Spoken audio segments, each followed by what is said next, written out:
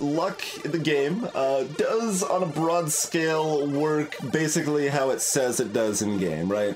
It gives you access to rare artifacts and spells, but it also makes enemies more difficult. Here's, as far as I know, everything luck affects in the game.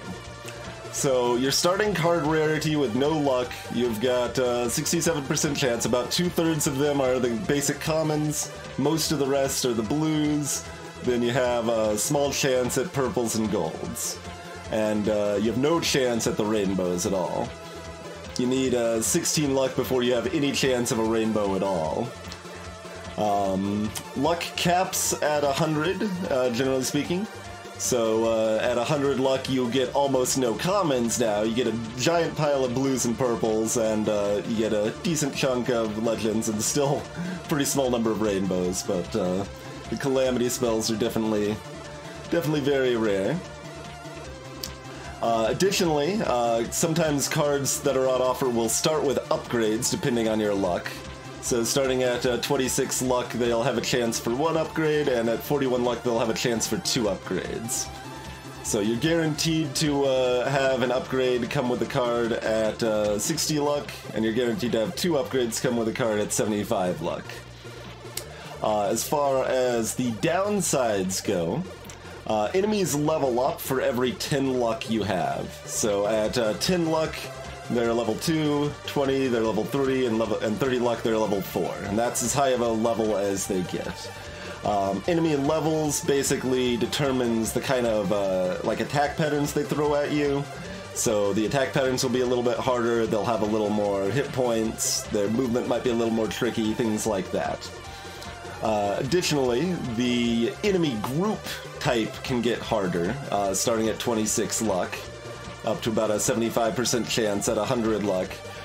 So what this means is the type of group you're fighting will be of a harder tier.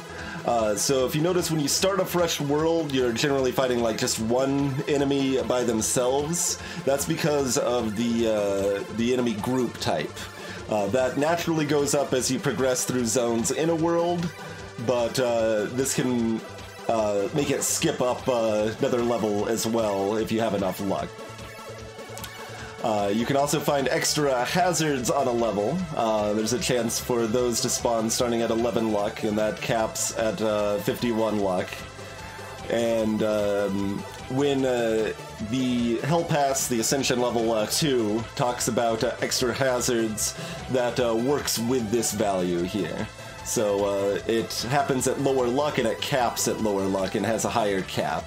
So that's the difference between the Hell Pass hazards and the regular hazards.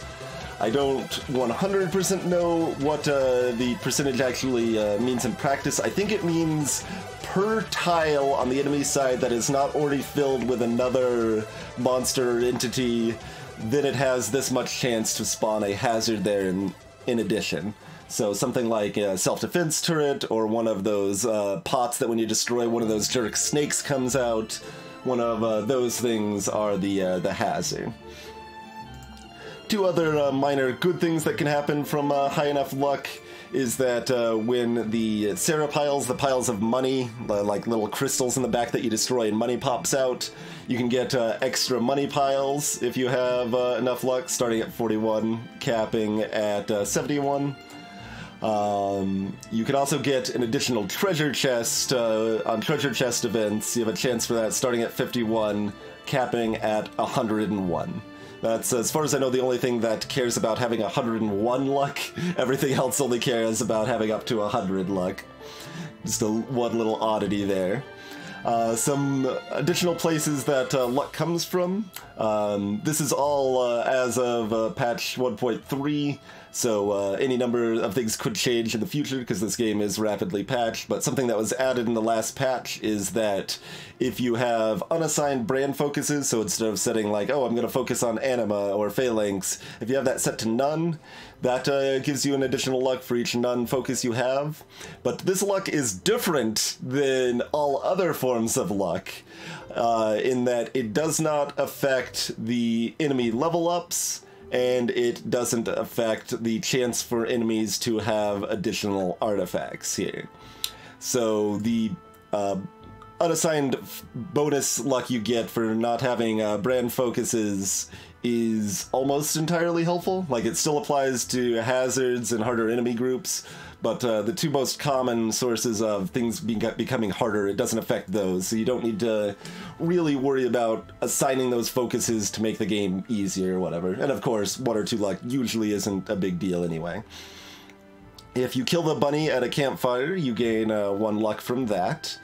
When you are fighting a mini-boss, the quality of the artifact is generated as if you have 5 more luck than you do. And when you're fighting a boss, the artifact and spell you get are generated as if you have 15 more luck than you actually do. Additionally, they have a hard minimum that it's required to be epic rarity for the spell and blue rarity for the artifact. And that those are also recent changes that were implemented in 1.3, I believe, possibly 1.2. As we kind of touched on briefly there, if you have 26 or more luck, enemies have a chance of having an artifact. 36 or more, they have a chance of having 2 artifacts. These artifacts are exactly the same things that are given by the Hell Pass 1 and Hell Pass 6 modifiers. So those Ascension levels give them artifacts as well. These artifacts are fairly minor effects. They tend to be little things like every time the player casts a spell, gain a couple shield, or every time the player shuffles, gain a spell power.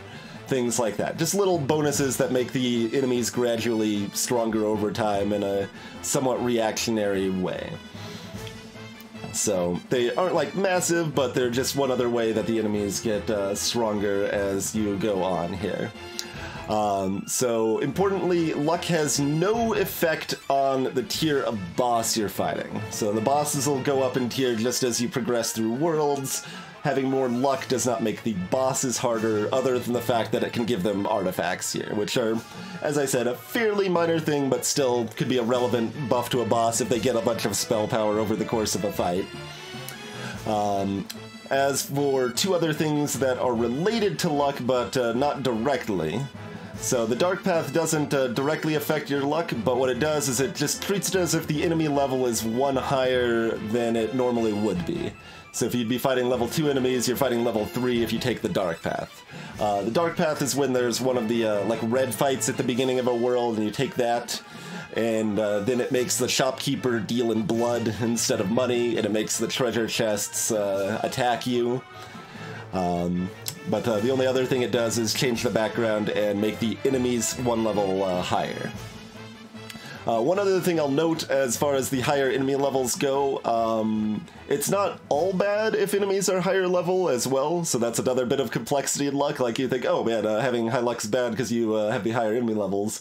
It does make them harder, but it also means you get more money and more experience, which might be more free artifacts or more stuff you can buy at shops, which might offset the difficulty from the stronger enemies, so it's kind of hard to say. It's complicated, right? Really, the benefit to Dark Path is if you want to use blood to buy at shops. That's the main benefit for a Dark Path, I would say. Or, like I said, if you are feeling strong and you want harder enemies, you get more money and experience from them. One other thing, if you're wondering how else enemies get stronger, every world you go through, enemies gain 12.5% additional hit points. So after you've completed 2 worlds, in that 3rd world they'll have 25% more health. And that's in addition to health they might gain from the enemy level up. So like some enemies might start at 200 health, they might be level 2 and be at 250 health, and then they also get 25% on top of that if you're in world 3 or whatever. So that is everything luck does in the game as far as I can tell as of this current patch 1.3, 1.3.5 I want to call it, because it's actually been unofficially updated several times since the last release, but Yeah, so hopefully that makes it less confusing as far as what luck actually does. That isn't explained super well in game. One final oddity is that I found out that you're only supposed to gain 0.8 luck every zone you go through, every level you beat. But it just rounds up that you gain 1 luck every level you beat. But if you save and reload your game, it'll recalculate that based on the 0.8 figure and only round at the end, so you'll actually have less luck if you save and reload the game. I did report this, so it'll hopefully be something that is fixed soon, but yeah, hopefully that's a nice treatise on luck and covers how that works in game for everybody.